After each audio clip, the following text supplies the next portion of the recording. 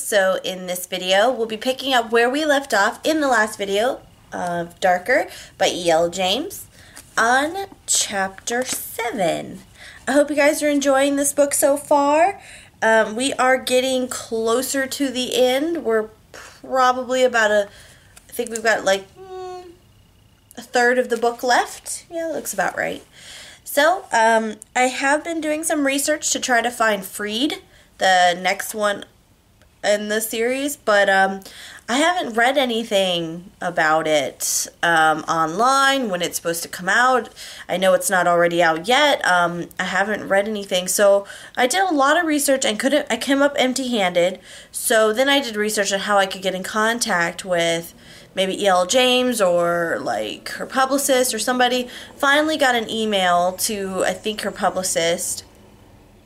So I sent off an email just trying to find out, giving a little bit of backstory of the situation and why I'm looking for it, and to see if anything. So probably will never be seen, and I probably won't get it, and nothing will probably come of it. But at least you know that I am trying to make sure that we get the next book out, because really all that I've heard about E.L. James is her new book coming out, and no word on Freed. So hopefully there's that. But, if we get to the end of this, I do have another series that I'll be able to read in this same realm, in the same genre of romance. It is a vampire series. It's called The Last True Vampire, The Last True Born Vampire, something like that. It is by Kate Baxter, and it's a series, and so far I think there's 6 or 7 books out. They're a little bit shorter than this, but like the book lengthwise, I think they're a little shorter, and they are excellent and steamy, so spicy. So, I do have a series lined up that we'll read in this area.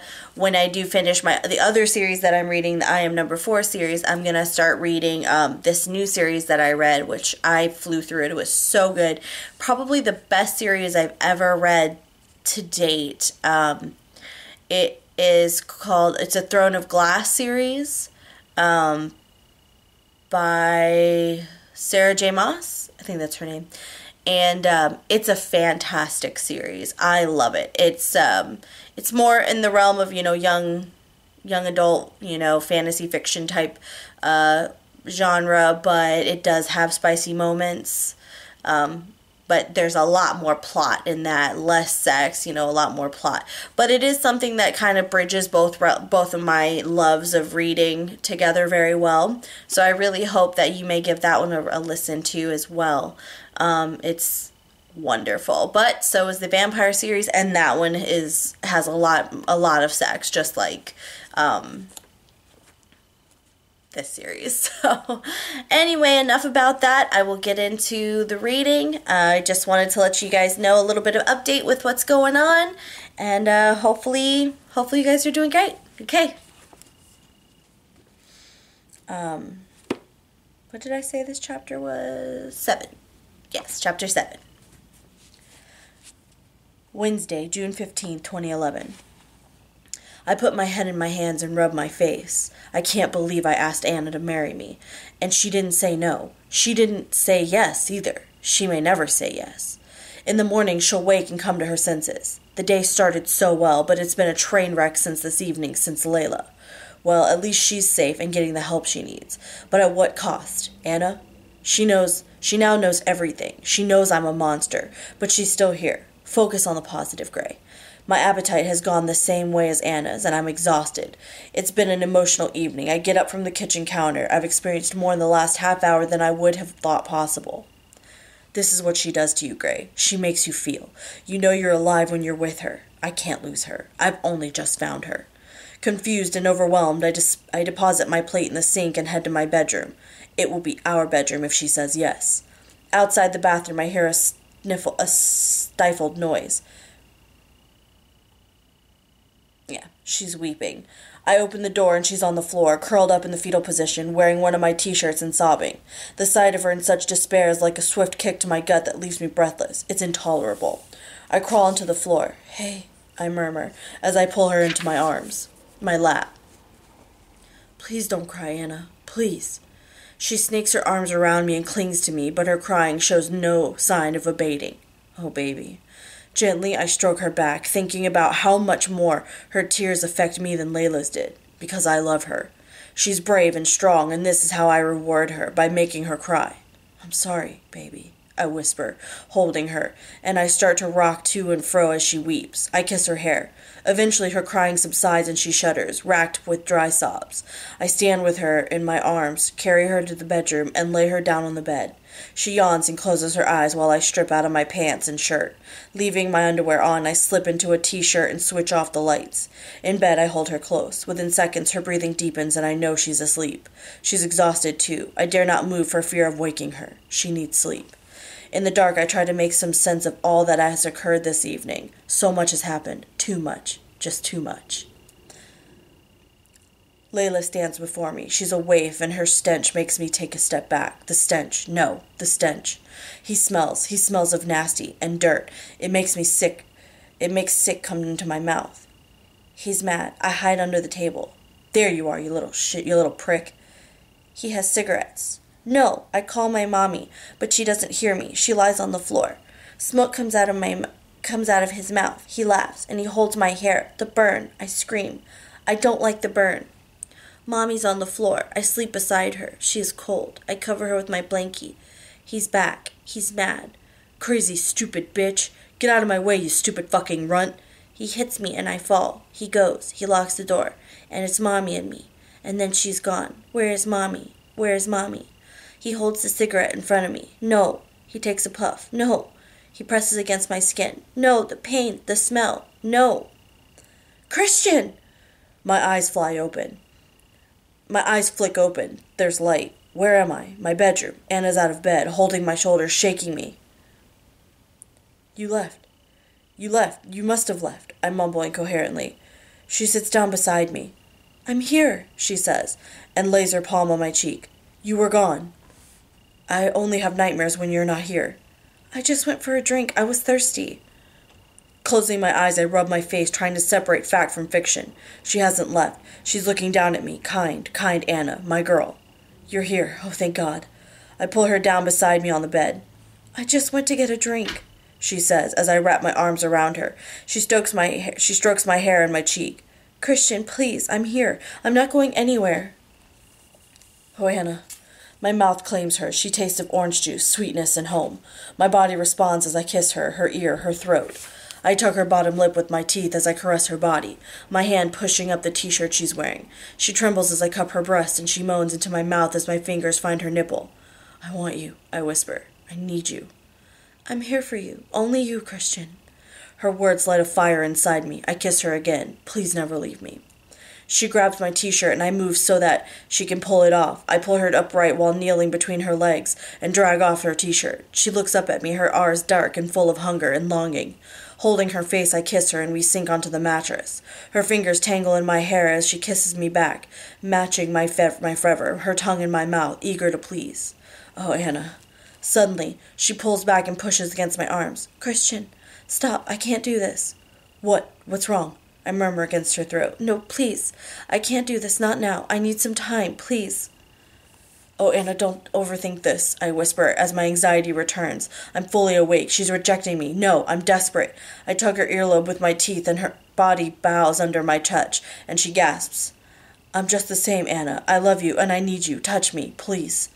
I stop and rub my nose against hers and stare down at her, holding my weight on my arms as I wait for her response. Our relationship rests on this moment. If she can't do this, if she can't touch me, if I can't have her, I wait. Please, Anna.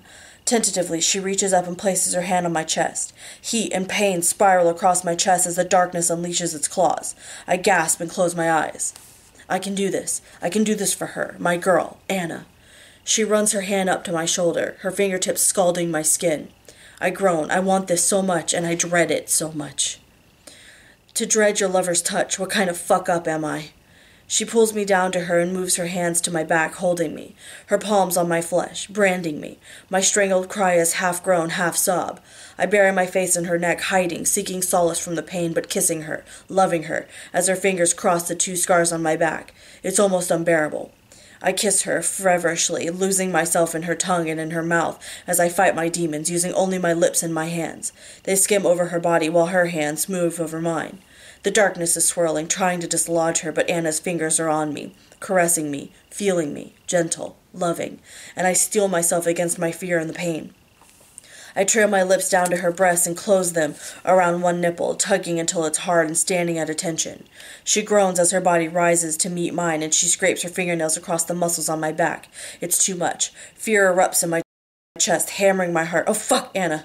I cry out and stare down at her. She's panting, eyes bright and brimming with sensuality. This is turning her on. Fuck. Don't overthink this, Gray. Man up. Go with it. Taking a deep breath to slow my pounding heart, I skate my hand down her body, over her belly, to her labia. I cup her, and my fingers are wet with her anticipation. Easing them inside her, I circle them, and she pushes her pelvis up to meet my hand. Anna.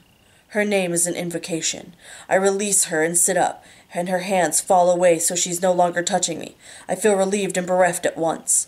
I remove my boxers, freeing my cock, and lean over to the bedside table for a condom. I hand it to her. You want to do this? You can still say no. You can always say no. Don't give me a chance to think, Christian. She's breathless. I want you to. She rips open the foil with her teeth and slowly, with trembling fingers, slides it onto me. Her fingers on my erection are torture. Steady. You're going to unman me, Anna. She gives me a quick, possessive smile. When she's done, I stretch over her. But I need to know she wants this too. I roll us both over quickly. You, take me, I whisper, staring up at her. She licks her lips and sinks down onto me, taking me inch by inch. Ugh. I tilt my head back and close my eyes. I'm yours, Anna. She grabs my hands and starts to move up and down. Oh, baby. Leaning forward, she kisses my chin and runs her teeth over my jaw. I'm going to come. Shit. I steal her with my hands on her hips. Slow, baby. Please, take this slow. Her eyes are full of passion and excitement, and I steel myself once more. Anna, touch me, please. Her eyes widen with sheer delight, and she spreads her hands on my chest. It's blistering. I cry out and thrust deep inside her. She whimpers, and her fingernails trail through my chest hair, tantalizing me, teasing me, but the darkness is pushing at each point of contact, determined to rupture my skin. It's so painful, so intense, tears spring to my eyes, and Anna's face blurs in a watery vision. I twist so that she's underneath me. Enough. No more, please. She reaches up and clasps my face in her hands, wiping my tears, then pulling me down so that her lips are on mine. I drive into her, trying to find my equilibrium, but I'm lost. Lost to this woman. Her breath is at my ear, short, panting. She's reaching, she's close, but she's holding back. Let go, Anna, I whisper. No. Yes, I plead, and I shift and roll my hips, filling her. She moans, loud and clear, her legs tensing. Come on, baby, I need this. Give it to me. We need this. She lets go, convulsing around me and crying out while she wraps her legs and arms around my body, and I find my release. Her fingers are in my hair while my head rests on her chest. She's here. She didn't leave. But I can't shake the feeling that I nearly lost her again. Don't ever leave me, I whisper. Above me, I feel her move her head, her chin lifting in that mulish way she has. I know you're rolling your eyes at me, I add, pleased that she's doing so. You know me well. There's humor in her tone, thank God. I'd like to know you better. Back at you, Gray, she says, and asks me what torments me when I sleep. The usual. She insists that I tell her more. Oh, Anna, do you really want to know? She remains silent, waiting. I sigh. I must be about 3, and the crack horse pimp is mad as hell. Again, he smokes and smokes, one cigarette after another, and he can't find an ashtray. Does she really want this shit in her head? The burn, the smell, the screaming?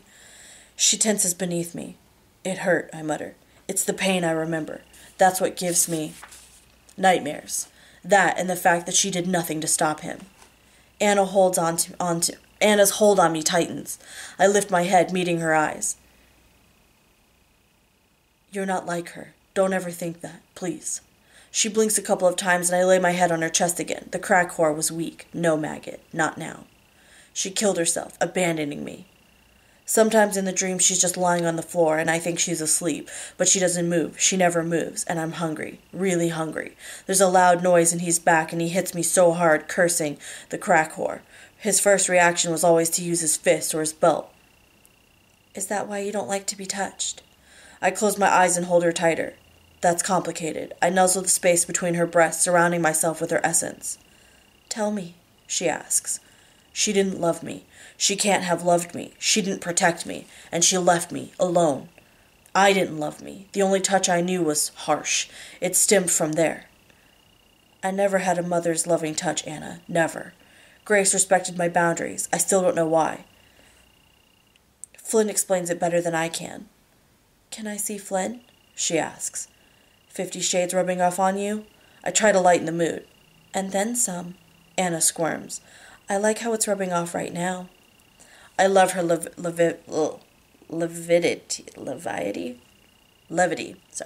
I love her levity, and if she can joke about this, there's hope. Yes, Miss Steele, I like that too. I kiss her and stare into the warm depths of her eyes. You're so precious to me, Anna. I was serious about marrying you. We can get to know each other then. I can look after you. You can look after me. We can have kids if you want. I will lay my world at your feet, Anastasia. I want you, body and soul, forever. Please think about it. I will think about it, Christian. I will. I'd really like to talk to Dr. Flynn, though, if you don't mind. Anything for you, baby. Anything. When would you like to see him? Sooner rather than later. Okay, I'll make the arrangements in the morning. I glance at the clock, 3:44. It's late. We should sleep. I switch off the light and pull her to me so we're spooning. I only spoon with Anna. I nuzzle her neck. I love you, Anna Steele, and I want you to be by my side, always. Now go to sleep. I'm woken by a commotion. Anna is leaping over me and onto the floor and heading for the bathroom. She's leaving? No. I check the time. Shit, it's late. I think this is the latest I've ever slept. She's going to work. Shaking my head, I call Taylor through the internal phone system. Good morning, Mr. Gray. Taylor, good morning. Could you take Miss Steele to work today? With pleasure, sir. She's rather late. I'll wait for her outside the front door. Great. Come back for me.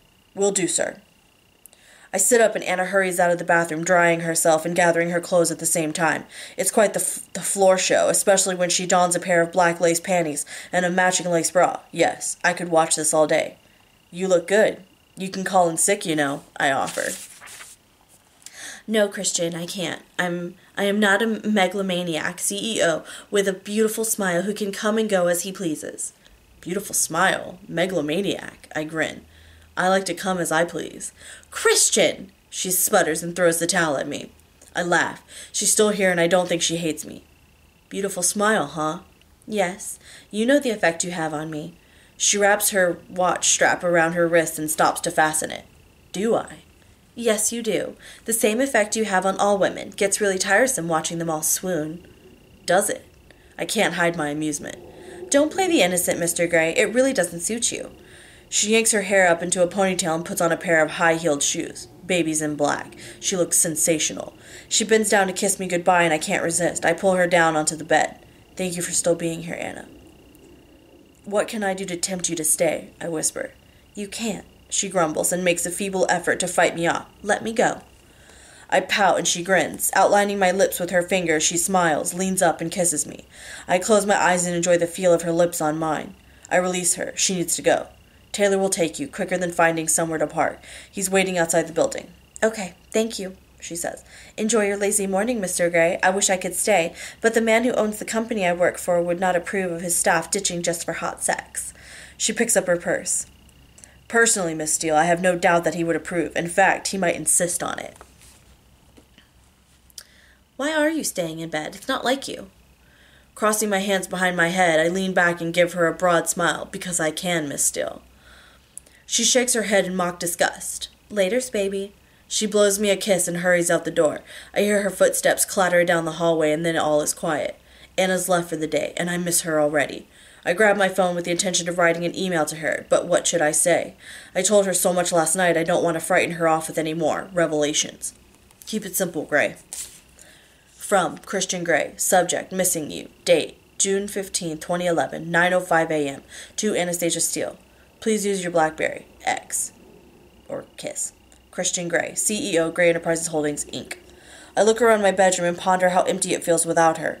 I type an email to her personal account. I need to make sure she's using her phone because I don't want anyone at SIP reading our emails. From Christian Gray. Subject, missing you. Date, June 15, 2011, 9:06 a.m. To Anastasia Steele. My bed is too big without you. Looks like I'll have to go to work after all. Even megalomaniac CEOs need something to do. X. Christian Grey, twiddling his thumb, CEO, Grey Enterprises Holdings, Inc. I hope that will elicit a smile. I press send, then call Flynn's office. I leave a message.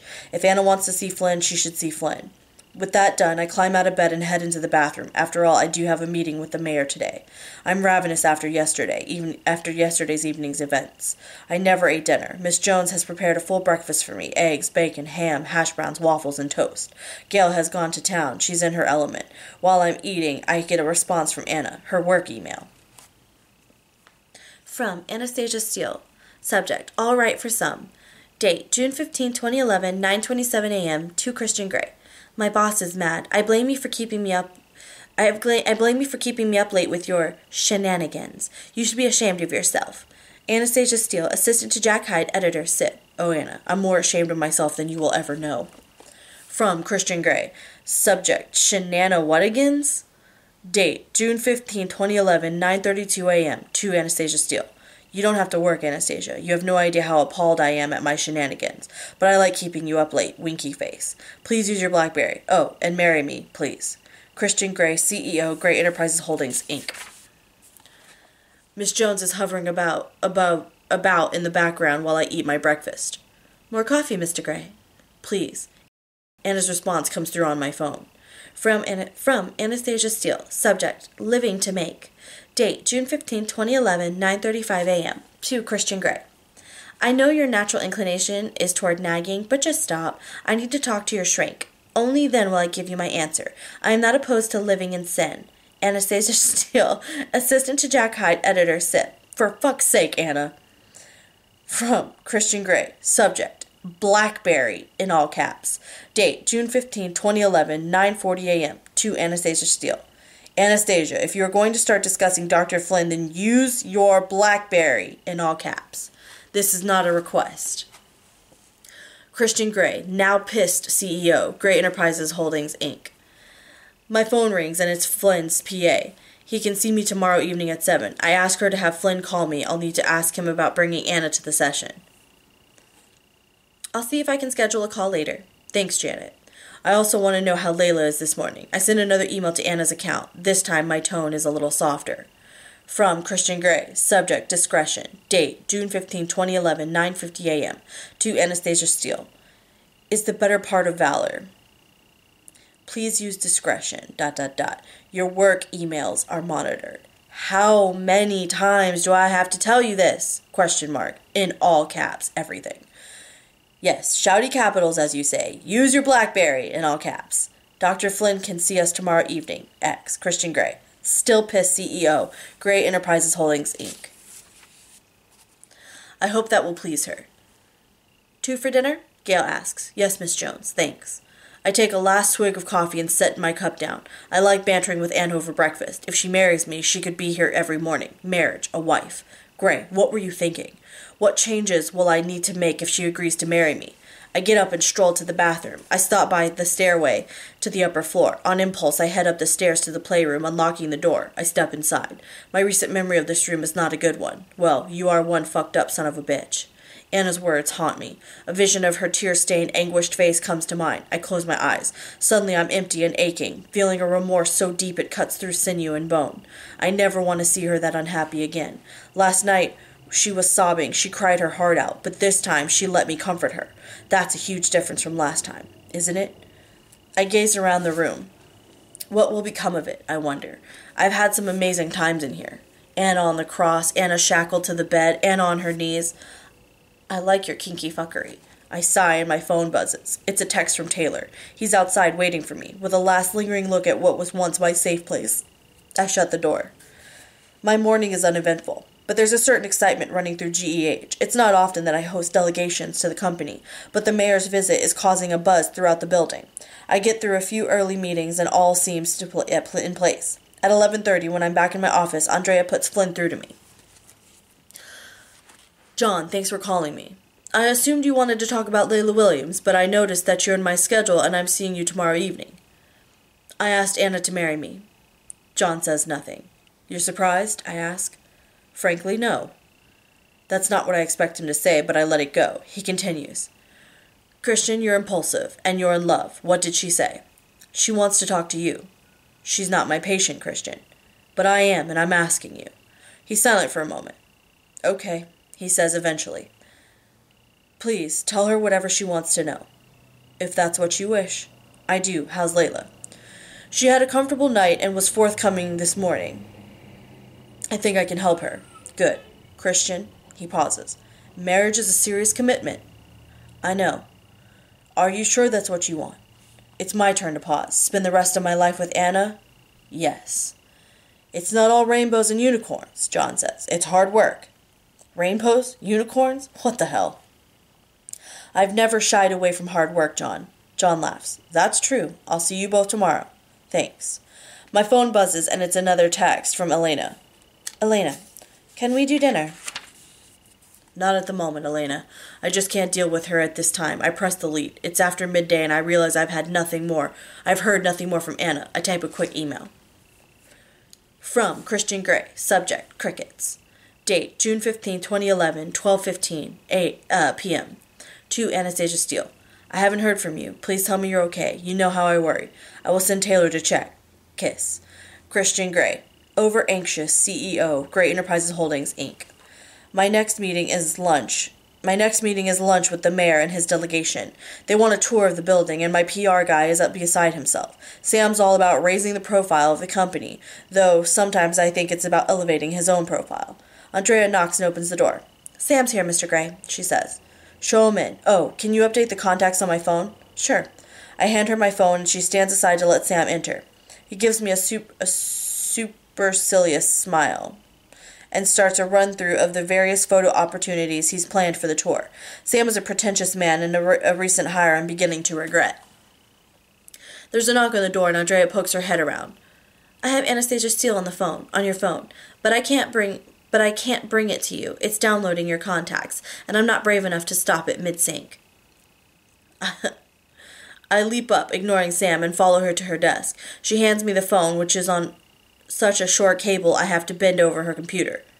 Are you okay? I ask. Yes, I'm fine, Anna replies. Thank goodness. Christian, why wouldn't I be okay? You're normally so quick at responding to my emails. After what I told you yesterday, I was worried. I keep my voice low. I don't want Andrea or the new girl to hear me. Mr. Grey. Andrea is holding her phone to her neck and trying to get my attention. The mayor and his delegation are in reception downstairs. Shall I ask them to come up? No, Andrea, tell them to wait. She looks stricken. I think it's too late. They're on their way. No, I said wait. Shit. Christian, you're obviously busy. I only called to let you know that I'm okay, and I mean that just very busy today. Jack has been cracking the whip, she stops. What an interesting choice of words. Cracking the whip, eh? Well, there was a time when I would have called him a lucky man. Don't let him get on top of you, baby. Christian, she scolds, and I grin. I like shocking her. Just watch him, that's all. Look, I'm glad you're okay. What time should I pick you up? I'll email you. From your BlackBerry, I emphasize. Yes, sir. Laters, baby. Bye.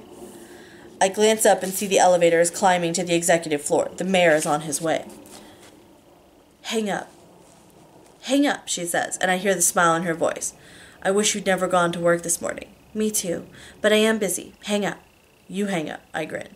We've been here before, she says in that teasing tone she has. You're biting your lip. She inhales quickly. You see? You think I don't know you, Anastasia, but I know you better than you think. Christian, I'll talk to you later. Right now, I really wish I hadn't left this morning, too. I'll wait for your email, Miss Steele. Good day, Mr. Grey. She hangs up as the elevator doors open. By 3:45, I'm back in my office. The mayor's visit was a success and a PR windfall for GEH. Andrea buzzes me. Yes? I have Mia Gray on the line for you. Put her through. Christian! Hi. We're having a party for your birthday on Saturday, and I want to invite Anastasia. What happened to hello? How are you? Mia makes a dismissive noise. Spare me one of your lectures, big brother. I'm busy on Saturday. Cancel it. It's happening. Mia. No ifs or buts. What's Anna's number? I sigh and stay silent. Christian! She shouts down the phone. Jesus, I'll text it to you. No bailing. You'll disappoint Mom and Dad and me and Elliot. I sigh. Whatever, Mia. Great. See you then. Bye.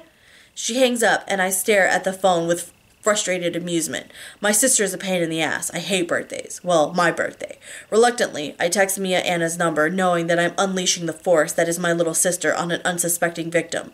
I go back to reading a report. When I finish, I check my email, and there's one from Anna.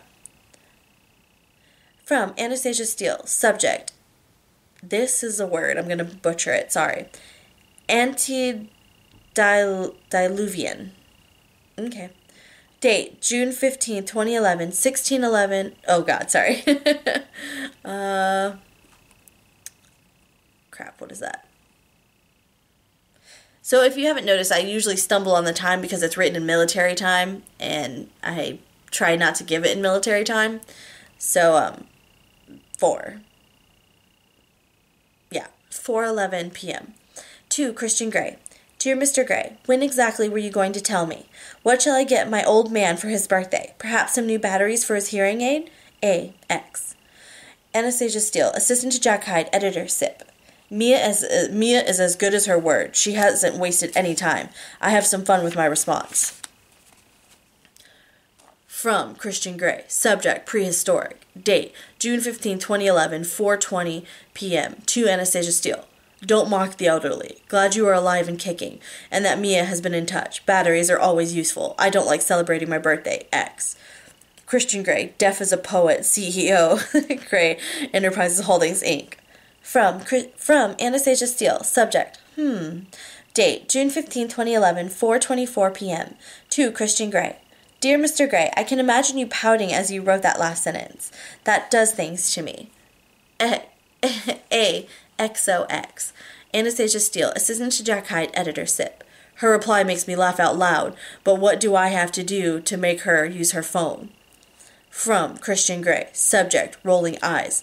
Date, June 15, 2011, 4:29 p.m. To Anastasia Steele. Miss Steele, will you use your BlackBerry? X. Christian Grey, twitchy palmed, CEO. Grey Enterprises Holdings, Inc. I await her answer. It does not disappoint. From Anastasia Steele. Subject, inspiration. Date, June 15, 2011, 4:33 p.m. To Christian Grey. Dear Mr. Gray, your twitchy palms can't stay still for long, can they? I wonder what Dr. Flynn would say about that. But now I know what to give you for your birthday, and I hope it makes me sore. Ooh, and I hope it makes me sore. Wink face. A. X. Finally, she's using her phone, and she wants to be sore. My mind goes into overdrive, imagining the possibilities this presents. I shift in my seat as I type my response. From Christian Grey. Subject, angina. Date, June 15, 2011, 4:38 p.m. To Anastasia Steele. Miss Steele, I don't think my heart could stand the strain of another email like that, or my pants for that matter. Behave. X. Christian Grey, CEO, Grey Enterprises Holdings, Inc. From Anastasia Steele. Subject, trying. Date, June 15, 2011, 4:42 p.m. To Christian Grey. Christian, I'm trying to work for my very trying boss. Please stop bothering me and being trying yourself. Your last email nearly made me combust. X. P.S. Can you pick me up at 6:30? From Christian Grey. Subject, I'll be there. Date, June 15, 2011, 4:47 p.m. To Anastasia Steele. Nothing would give me greater pleasure. Actually, I can think of any number of things that would give me greater pleasure, and they all involve you. X. Christian Grey, CEO, Grey Enterprises Holdings, Inc. Taylor and I pull up outside her office at 6:27 p.m. I should only have a few minutes to wait. I wonder if she's had any thoughts about my proposal. Of course, she needs to talk to Flynn first. Perhaps he'll tell her not to be a fool. The thought depresses me. I wonder if our days are numbered. But she knows the worst, and she's still here. I think there's room for hope. I check my watch, 6:38, and stare at the door of her office building. Where is she? Suddenly she's in the street, the door swinging behind her. She doesn't head toward the car. What gives? She stops, looks around, and slowly sinks to the ground. Fuck. I open the car door and notice out of the corner of my eye that Taylor is doing the same. We both rush to Anna, who is sitting on the sidewalk looking faint. I sit down beside her. Anna! Anna, what's wrong? I pull her into my lap to check what's wrong, holding her head between my hands. She closes her eyes and sags against me as if in relief. Anna. I grasp her arms and shake her. What's wrong? Are you sick? Jack, she whispers. Fuck. Adrenaline sweeps through my body, leaving a murderous fury in its wake. I glance up at Taylor. He nods and disappears into the building. What did that sleazeball do to you? Anna giggles. It's what I did to him. And she doesn't stop laughing. She's hysterical. I'm going to kill him. Anna! I give her a shake. Did he touch you? Only once, she whispers, and her giggling stops.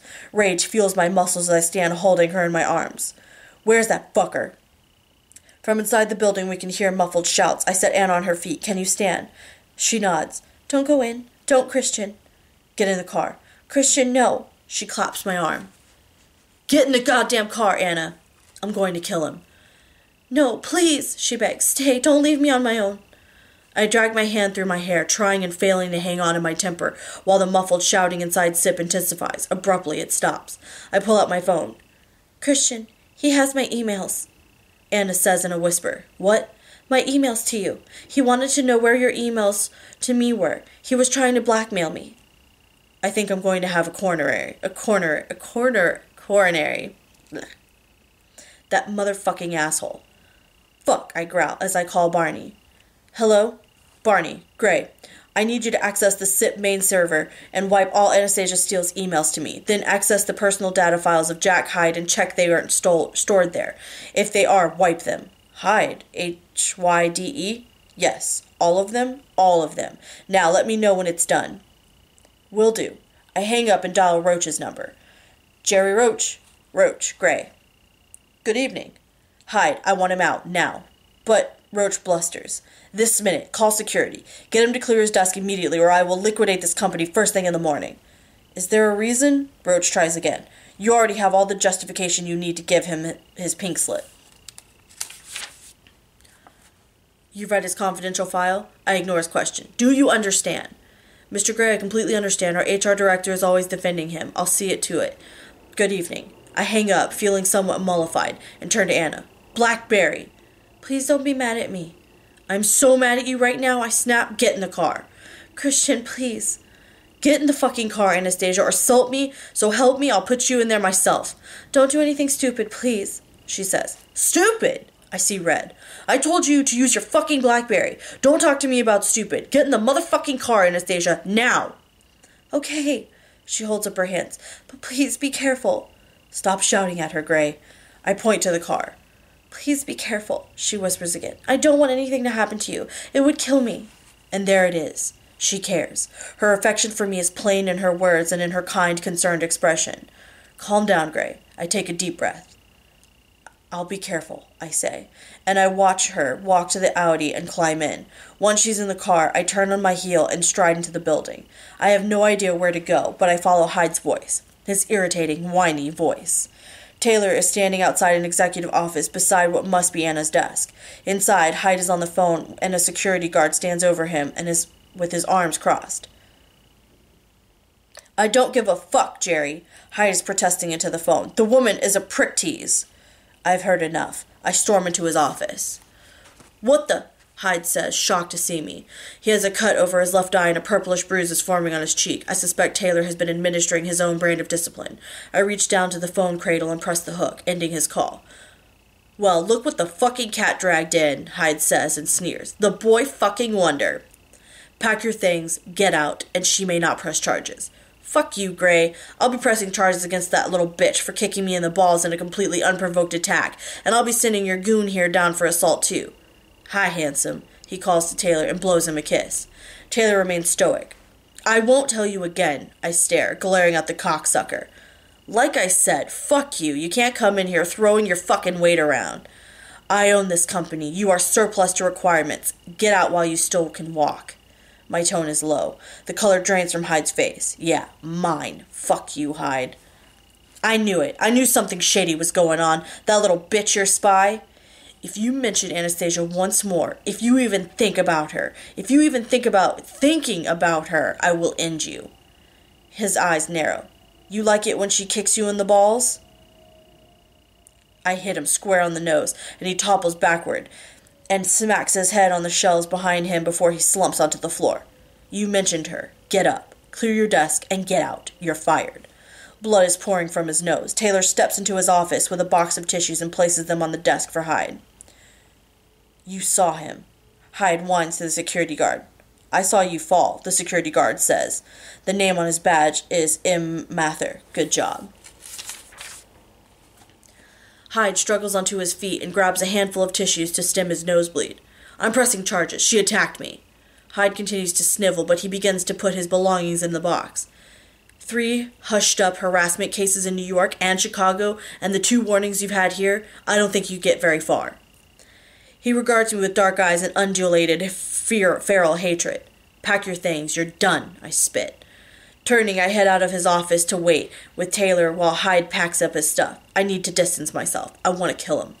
He takes forever, but he does it in silence. He's mad. Real mad. I can almost smell his blood boiling. He gives me the occasional poisonous glance, but I remain impassive. The sight of his messed up face gives me some satisfaction. Eventually, he's done and picks up the box. Mather follows him out of the building. Are we finished here, Mr. Gray? Taylor asks. For now. I found him groveling on the floor, sir. Really? Miss Steele appears to know how to defend herself. She's always full of surprises. Let's go. We follow Hyde out of the building, and both of us head to the Audi. Because Anna is already in the front seat, Taylor gives me the key, and I slide into the driver's seat. Taylor gets in the back. Anna is quiet as I pull out into the traffic. I don't know what to say to her. The car phone rings. Gray, I answer. Mr. Gray, Barney here. Barney, I'm on speakerphone, and there are others in the car. Sir, it's all done, but I need to talk to you about what else I found on Mr. Hyde's computer. I'll call you when I reach my destination, and thanks, Barney. No problem, Mr. Gray. He hangs up, and I stop at a red light. Are you talking to me? Anna asks. I glance at her. No, I mutter. I'm still too mad. I told her he was trouble, and I told her to use her phone for email. I was right about everything. I feel vindicated. Vindicated. Gray, grow up. You're behaving like a child.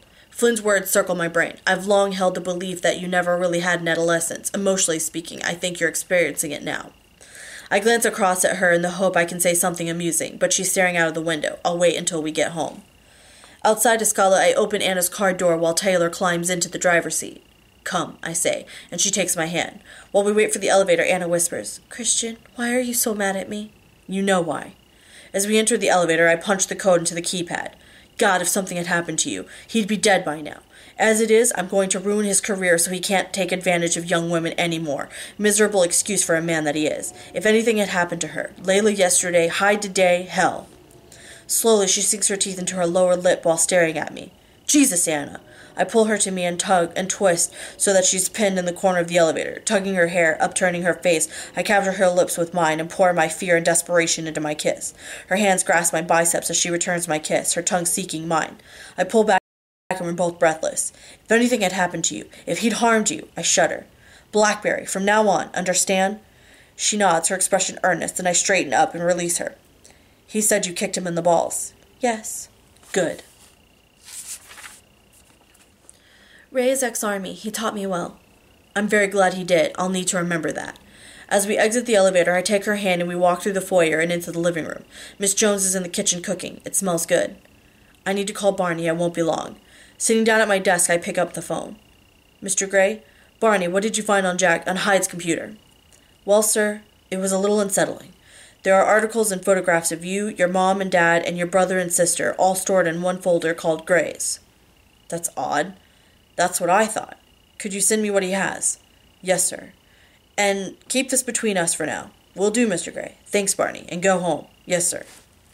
Barney's email arrives almost immediately, and I open the Gray's folder. Sure enough, there are online articles about my parents and their charitable work, articles on me, my company, Charlie Tango, and the Gulf Stream, and photographs of Elliot, my parents, and me taken, I assume, from Mia's Facebook page, and last, 2 photos of Anna and me, at her graduation and at the photographer's exhibition. What the hell would Hyde want with all of this shit? It makes no sense. I know he has a thing for Anna that's consistent with his modus operandi, but my family? Me? It's like he's obsessed with us. Or maybe it's all about Anna. This is weird, and frankly disturbing. I resolve to call Welch in the morning to discuss. He can investigate further and get me some answers. I close the email, and sitting in my inbox are a couple of final acquisition agreements from Marco. I need to read them tonight, but first, some dinner. Evening, Gail. I call out to her when I'm back in the living room. Good evening, Mr. Gray. Dinner in 10, sir. Anna is sitting at the kitchen counter with a glass of wine. After dealing with that asshole, I think she's earned it. I'll join her. I retrieve the open bottle of sangre and pour one for myself. Sounds good, I respond to Gail and raise my glass to Anna, to ex-military men who train their daughters well. Cheers, she says, but she looks a little crestfallen. What's wrong? I don't know if I still have a job. Do you still want one? Of course. Then you still have one. She rolls her eyes and I smile and take another sip of my wine. So, did you talk to Barney? She asks as I take a seat beside her. I did. And? And what? And what did Jack have on his computer? Nothing important. Miss Jones places our food in front of us. Chicken pot pie, one of my favorites. Thanks, Gail. Enjoy, Mr. Gray, Anna, she says pleasantly and departs. You're not going to tell me, are you? Anna persists. Tell you what? She sighs and purses her lips, then takes another bite of her meal. The contents of Jack's computer are not something I want Anna to worry about. Jose called, she says, changing the subject. Oh, he wants to deliver your photos on Friday. A personal delivery? Why is the artist doing this and not the gallery? How accommodating of him. He wants to go out for a drink with me. I see. And Kate and Elliot should be back. I put my fork down on my plate. What exactly are you asking?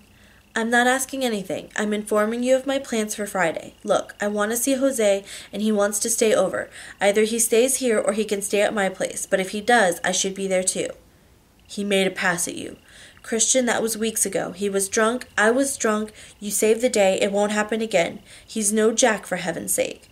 Ethan's there. He can keep him company.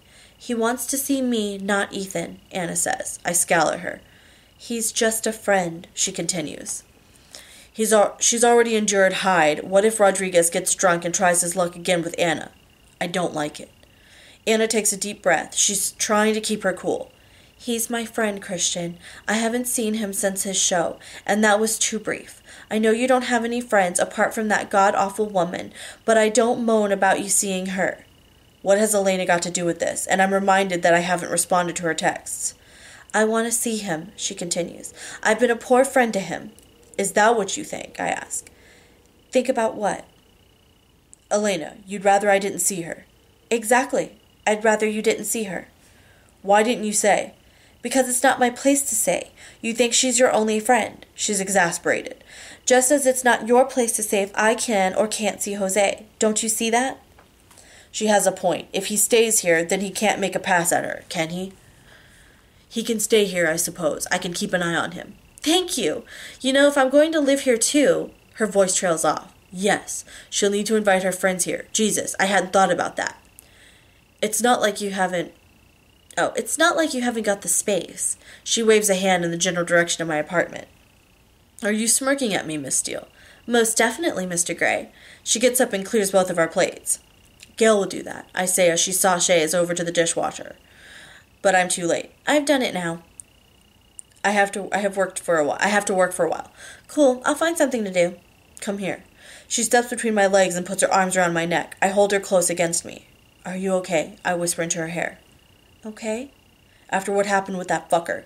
After what happened yesterday. I lean back and study her expression. Yes, she replies, solemn and emphatic. To try to reassure me? I tighten my arms around her. What a weird couple of days this has been. Too much, too fast, maybe. My old life impinging on my new one. She still hasn't responded to my marriage proposal. Perhaps I should push her for an answer right now.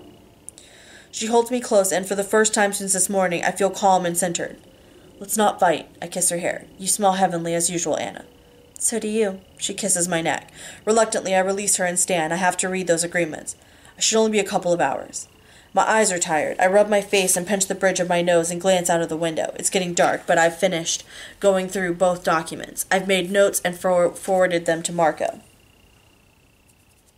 Now it's time to find Anna. Maybe she'd like to watch TV or something. I loathe TV, but I'd sit with her and watch a film. I expect to find her in the library, but she's not there. Maybe she took a bath. No, she's not in the bedroom or the ensuite.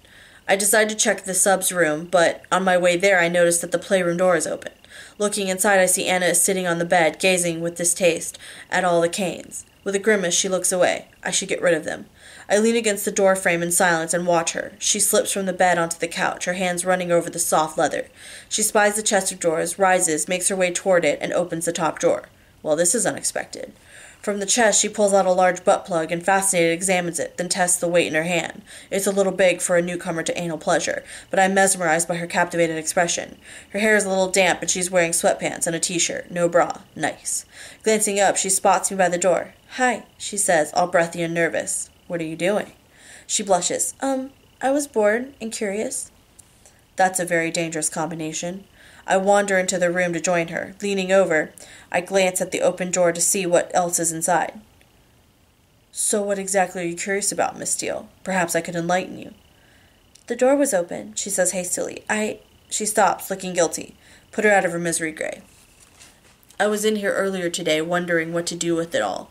I must have forgotten to lock it." "Oh?" "But now you are here, curious as ever." "You're not mad?" "Why would I be mad?" "I feel like I'm trespassing, and you're always mad at me." "Am I?" "Yes, you're trespassing, but I'm not mad. I hope that one day you'll live with me here, and all this." I wave my hand around the room. "Will be yours, too. That's why I was in here today, trying to decide what to do." I watch her expression, thinking about what she's just said. I'm mostly angry at myself, not her. "Am I angry with you all the time?"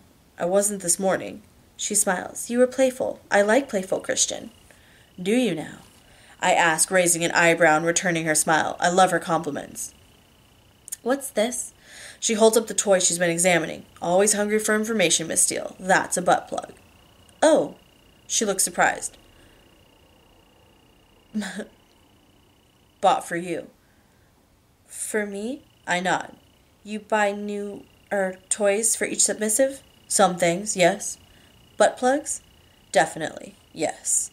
She eyes it warily and places it back in the drawer. "And this?" She waves some anal beads at me. Anal beads. She runs them through her fingers, intrigued, I think. They have quite an effect if you pull them out. They have quite an effect if you pulled them out mid-orgasm, I add. "This is for me?" she asks, referring to the beads. She keeps her voice low as if she doesn't want to be overheard. "For you."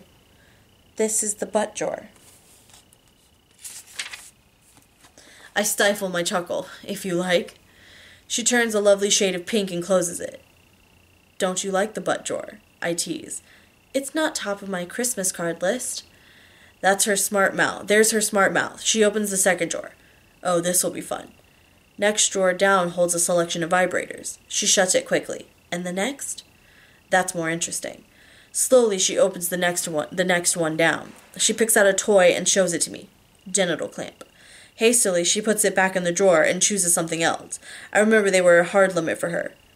"Some of these are for pain, but most are for pleasure," I reassure her. "What's this?" "Nipple clamps. That's for both." "Both nipples?" "Well, there are 2 clamps, baby. Yes, both nipples, but that's not what I meant. These are for both pleasure and pain." I take them from her. "Hold out your little finger." She complies, and I clamp the clip to the tip of her finger. Her breath catches. The sensation is very intense, but it's when taking them off that they are at their most painful and pleasurable. She removes the clip. "I like the look of these." Her voice is now husky, making me smile.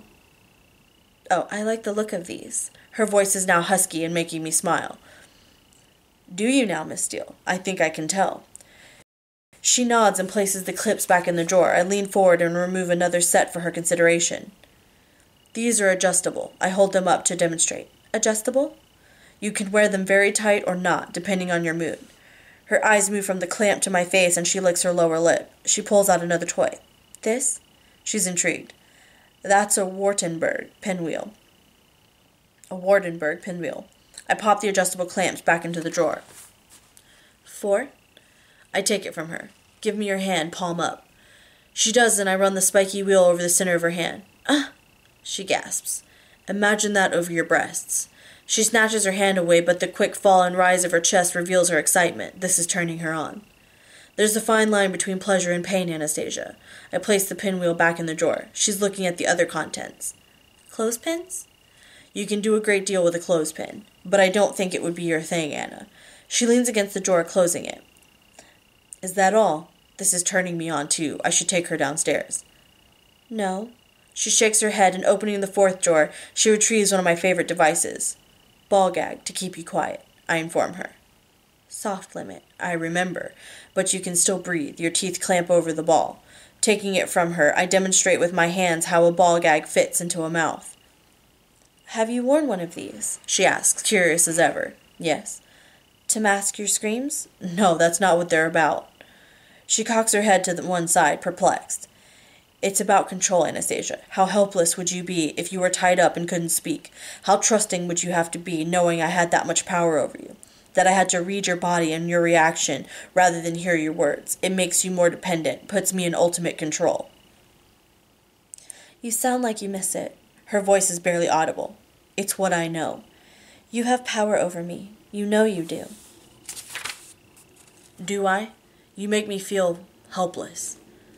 No, she counters, shocked, I think. Why? Because you're the only person I know who could really hurt me. You hurt me when you left. I tuck her hair behind her ear. Oh, Christian, that works both ways. If you didn't want me... A tremor runs through her, and she gazes down at her fingers. The last thing I want to do is hurt you. I love you. She strokes my face with both her hands, and I savor her touch. It's both arousing and comforting. I drop the ball gag back onto the drawer and fold her in my arms. Have we finished show and tell? Why? What did you want to do? Her tone is suggestive. I kiss her gently, and she presses her body against mine, making her intention clear. She wants me. Anna, you were nearly attacked today. So? She breathes. What do you mean, so? I feel a rush of annoyance. Christian, I'm fine. Are you, Anna? I pull her closer, squeezing her. When I think of what might have happened, I bury my face in her hair and breathe. When will you learn that I'm stronger than I look? I know you're strong. You put up with me. I kiss her and release her.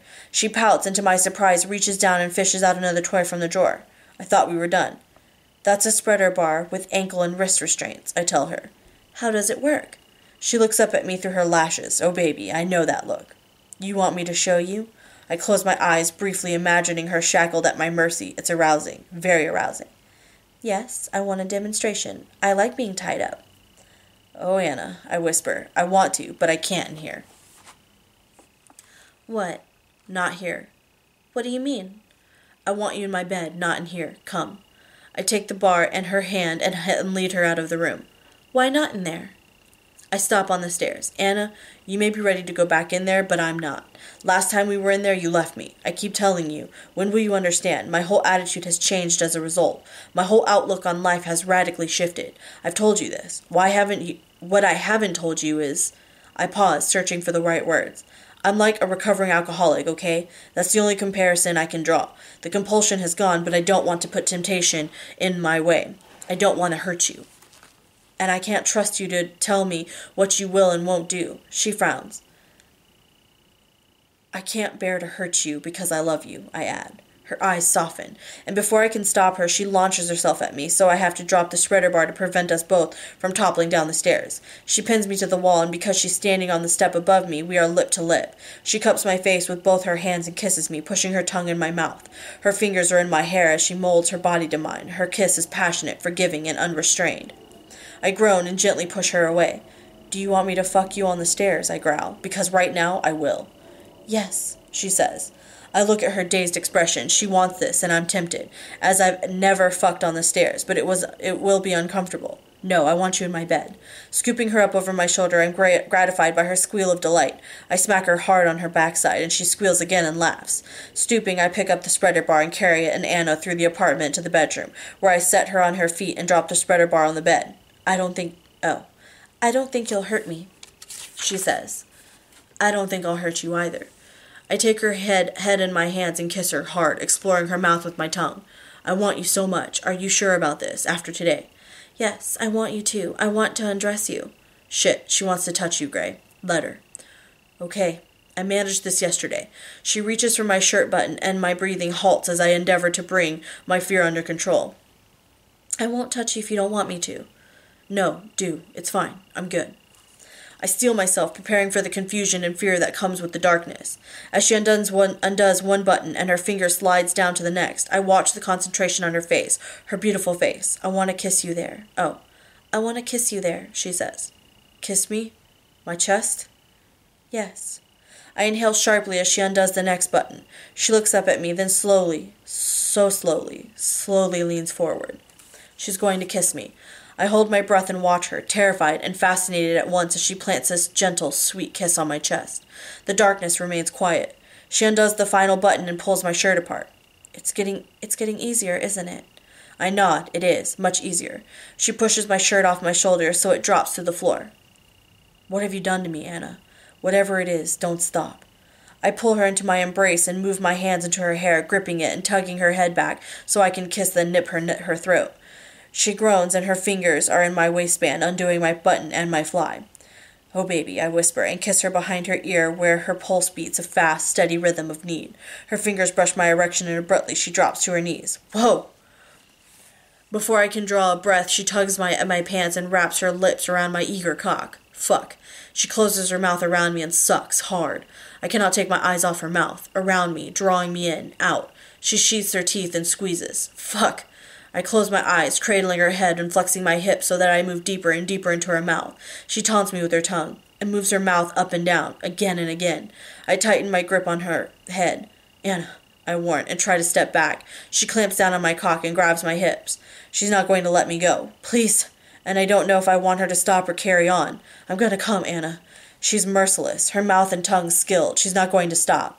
Oh, fuck. I climax into her mouth, holding her head to steady myself. When I open my eyes, she's gazing up at me in triumph. She smiles and licks her lips. Oh, so this is the game we're playing, Miss Steele. I reach down and pull her to her feet, and my lips find hers. With my tongue in her mouth, I taste her sweetness and my saltiness. It's heady. I groan. I can taste myself. You taste better. I find the hem of her t-shirt and lift it over her head. Then I pick her up and toss her onto the bed. Grabbing the hem of her sweatpants, I yank them off in one move, so she's naked. I take my clothes off, keeping my eyes on her. They darken, getting larger and larger until I'm naked too. I stand over her. She's a nymph sprawled out on the bed. Her hair a chestnut halo, her eyes warm and welcoming. My cock recovers, growing and growing as I appreciate every inch of my girl. Yeah, she's gorgeous. You are one beautiful woman, Anastasia. You are one beautiful man, Christian, and you taste mighty fine. Her smile is sexy and coitish. I give her a wicked grin. I'm going to take my revenge on Miss Steele. Grabbing her left ankle, I strap the cuff around it, keeping my eyes on hers the whole time. We'll have to see how you taste. If I recall, you're a rare, exquisite delicacy, Miss Steele. I grasp her right ankle and cuff that too. While holding the bar, I stand back to admire my handiwork, happy that she's secure and that the straps aren't too tight. The good thing about this spreader is that it expands, I inform her. I push down on the clip and tug outward, and the bar extends, forcing her legs farther apart. Anna gasps. Oh, we're going to have some fun with this, Anna. Reaching down, I grab the bar and twist it quickly so that Anna flips onto her front. See what I can do to you? I twist again and flip her onto her back. Her breasts rise and fall as she pants. These other cuffs are for your wrists. I'll think about that. Depends if you behave or not. When do I not behave? Her voice is husky with desire. I can think of a few infractions. I run my fingers up the soles of her feet and she writhes. Your BlackBerry, for one. What are you going to do? Oh, I never disclose my plans. She has no idea how hot she looks right now. Slowly I crawl up the bed until I'm between her legs. You are so exposed, Miss Steele. I whisper, her eyes locked together as I run my fingers up her legs, making small circles. It's all about anticipation, Anna. What will I do to you? She tries to wiggle beneath me, but she's trapped. My fingers travel higher to her inner thighs. Remember, if you don't like something, just tell me to stop. I lean down and kiss her belly, my nose wringing her navel. Oh, please, Christian. Oh, Miss Steele, I've discovered you can be merciless in your amorous assaults upon me. I think I should return the favor. I kiss her belly and my lips move south, my fingers north. Slowly I ease my fingers inside her. She jerks her pelvis up to embrace them. I moan. You never cease to amaze me, Anna. You're so wet. Her pubic hair tickles my lips, but I persist and my tongue finds her clitoris, pert and eager for attention. Ugh, she cries and braces against her restraints. Oh, baby, you're mine. I swirl my tongue around and move my fingers in and out, rotating slowly. She arches off the bed, and from the corner of my eye I can see her clutching the sheets. Absorb the pleasure, Anna. Oh, Christian, she cries out. I know, baby. I blow gently on her. Please, she pleads. Say my name. Christian, she exclaims. Again.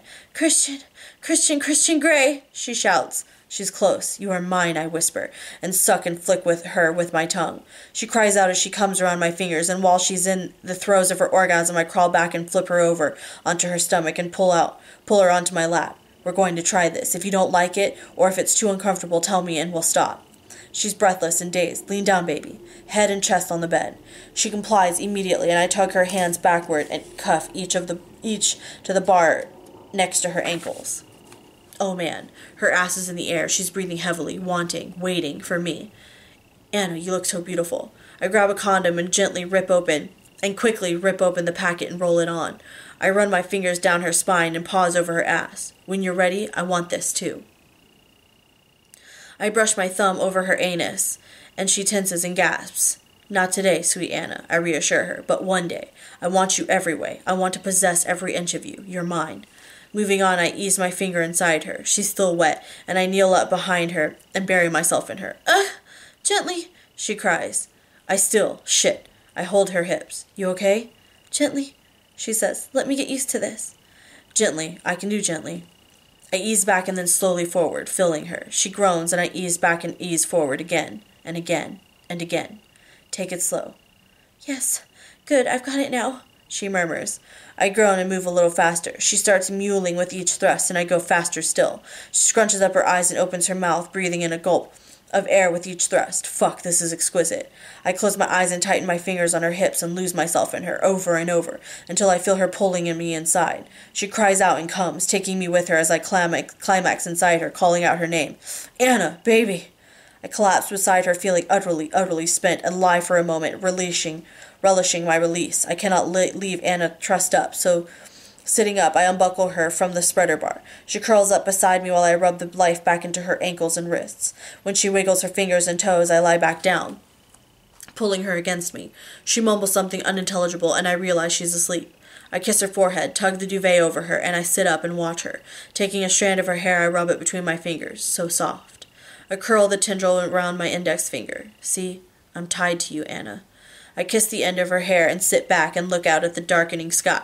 I know on the ground it will be dark, but up here, the last vestiges of the day are staining the sky pink and orange and opal.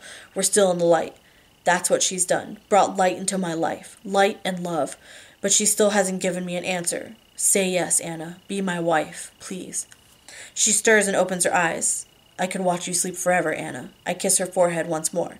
She gives me a drowsy smile and closes her eyes. I never want to let you go. I never want to go, she rambles. Never let me go. I need you, I whisper, and her lips lift in a tender smile as her breathing evens out. She's asleep. Alright, that was the end of Chapter 7. We will pick up on Chapter 8 in the next video. I hope you guys are enjoying it. I know that I am. We're getting really close to being done. That's all that's left. Okay. So until next time, that's Reading by Reed. Bye, guys.